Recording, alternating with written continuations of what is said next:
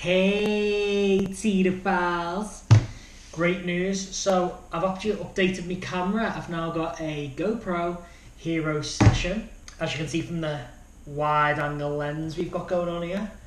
And we're back with another video. So recently I've done the plummy Earl Grey Twinings, which got 5 teaspoons quite famously. Obviously we knew that was going to happen anyway. And now I'm going to try the Nutty Chocolate Assam.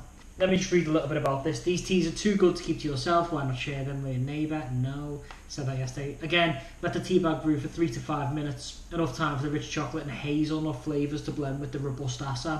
Feel free to add a splash of milk or enjoy it black. A sweet, chocolatey and creamy hazelnut taste, like a praline truffle. I haven't had many Assams to be honest, but I've had a few. They're quite malty. And I was actually on Twitter the other day. I seen someone describe it as the Ringo Starr of teas, from the course of the Beatles, the Mop Tops.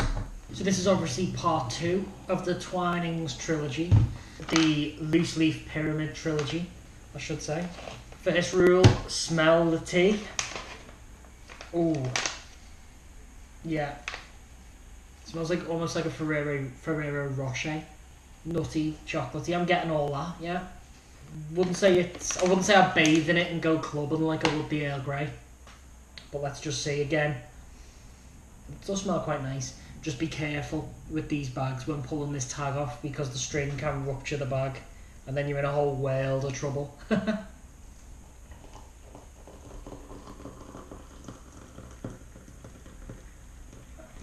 Right, it says 3 to 5 minutes. We'll do 4 minutes and we'll see how we get along. So this is what we're dealing with today. The grains in these bags are much longer, much larger, and the porous silk bag allows the flavour to permeate that little bit more. And what you're going to get is a more full-bodied, round sort of flavour with a bit of depth to it, a bit of a profile to it.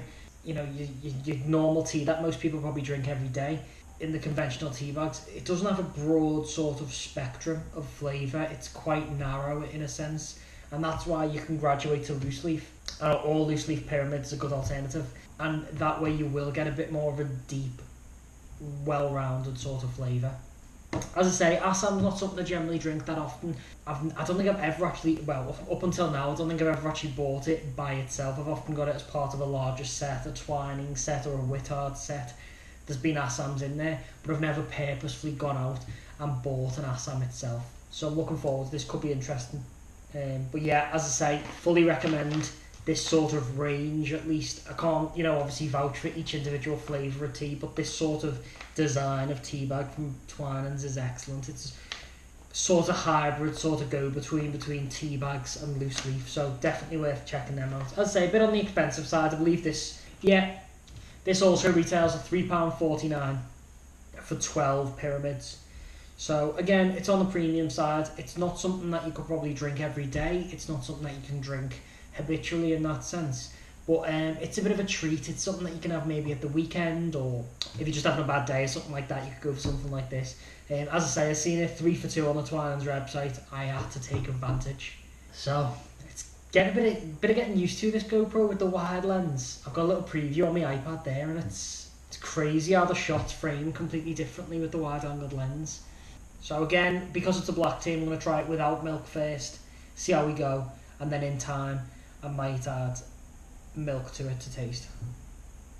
It's very nutty, it's very chocolatey. Like the plummy Earl Grey for me, it still tastes like Earl Grey, but there's little bits of other flavours in there that keep you guessing. It's a bit curious tasting. This is nut and chocolate. It's almost like them green teas that I tasted the other day. You can smell the flavouring in it. So I'm quite interested to see what the tea says about itself, because this is an issue that we've come along quite a lot, especially with the green teas. Does the tea stand up enough for itself? Ordinarily black tea does, so I'm quite interested to see if it's the same with this. Okay, the advisory timer's gone off, so that's 4 minutes or so.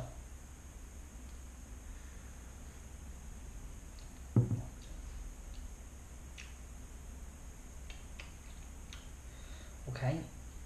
Again, regrettably, I'm going to get rid of the tea bag now. I always feel like I'm taking it out too early almost. On initial taste, it tasted that little bit savoury almost, whereas the Earl Grey was very sweet, very refreshing, very uplifting. This is a lot more savoury. It's very earthy, nutty. This is something that I did mention on the Earl Grey video, that I prefer to have that with milk, without milk. This is something that I feel maybe I'm going to give it a few more tastes, but it might need that milk to sort of balance it out a little bit, give it a little bit of sweetness. But I like it. I do like it. It's different to the Earl Grey, and that's what's good. Variety is the spice of life, and we need different teas and different flavour profiles, and that's what this offers. It's quite relaxing.